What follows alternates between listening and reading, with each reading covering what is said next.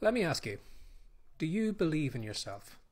Now, the reason I'm asking that is I was just thinking there the other day that, our successes usually just start from that one simple thing. Just believing in ourselves. And like that snowball rolling down the hillside, that kind of belief in ourselves makes us have certain thoughts. And these certain thoughts lead to us taking small actions. And those small actions lead to small results. And when we see that small result, well then sometimes we're motivated to take bigger actions, which lead to bigger results, which leads to us getting closer to the idea that we had in our head. That idea that we had in our head where we had a huge following on social media, or that we had a fiction book published on the Amazon store, or we had it physically published in the local bookstores, or that we had a huge online business, or that we were on a sports field, or that we were on a platform and someone was hanging a medal around our neck. And I think for a lot of us sometimes the reason we don't actually get to where we'd like to get to is because we never actually start off with that most important step, believing in ourselves. And I was just thinking, like, when I wrote my first fiction book, even though I didn't believe that I would be able to write a fiction book, some small part of me told me, Barry, you could write a fiction book.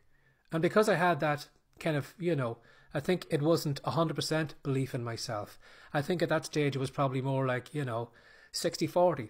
60% saying, Barry, you could write the book, and 40% saying, Barry, no, you can't write the book. But what I did was I actually took action on the 60%. I started writing a few words every day. That became a few pages. That became a few books. And then slowly I seen that I could write books, that I could be a fiction writer.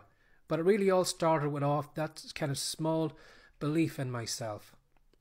So if maybe you're not taking action right now, it could be that you just don't believe in yourself. And if you don't believe in yourself, I would just maybe ask yourself why you don't believe in yourself. Do you believe that someone like you doesn't deserve success?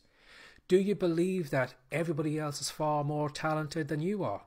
Now, if you believe that thought, I'm here to argue with you that that is an absolute lie. Because right now there are people who are more successful than you, that don't know as much as you, that aren't as talented as you, but have just taken action on it. And if you don't believe in yourself, what I'd say to you is that, right, you don't need to 100% believe in yourself.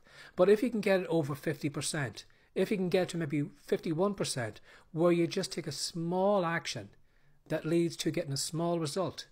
And then when you see that small result, it makes you believe in yourself.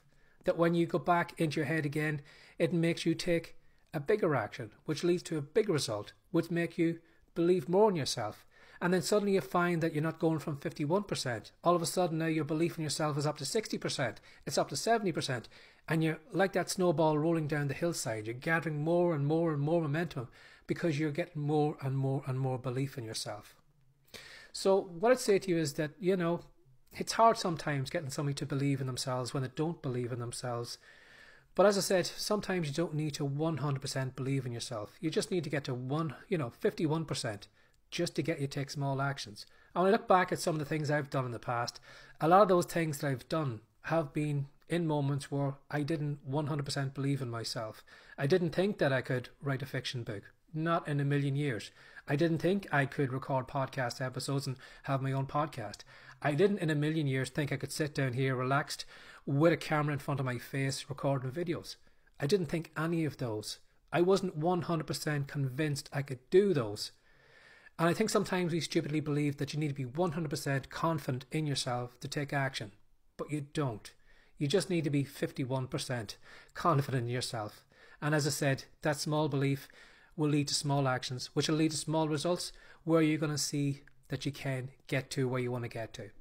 So I think that's where your success needs to start from. If you can't take action, is just try and believe in yourself. Even if you can fake it, even if you can just get up to 51%, believe in yourself, because all the good things come from believing in yourself. And the people who are successful right now have at one point taken action, got to where they wanted to get to because they found the belief in themselves. And again, as I said, if you think everyone is more talented than you, you're deluded, because there are a lot of people out here who are faking it. There are a lot of people out here who are less talented than you and are still being successful. So give that some thought today. Just get to 51% today, please, and take action. Have a lovely day. Bye-bye.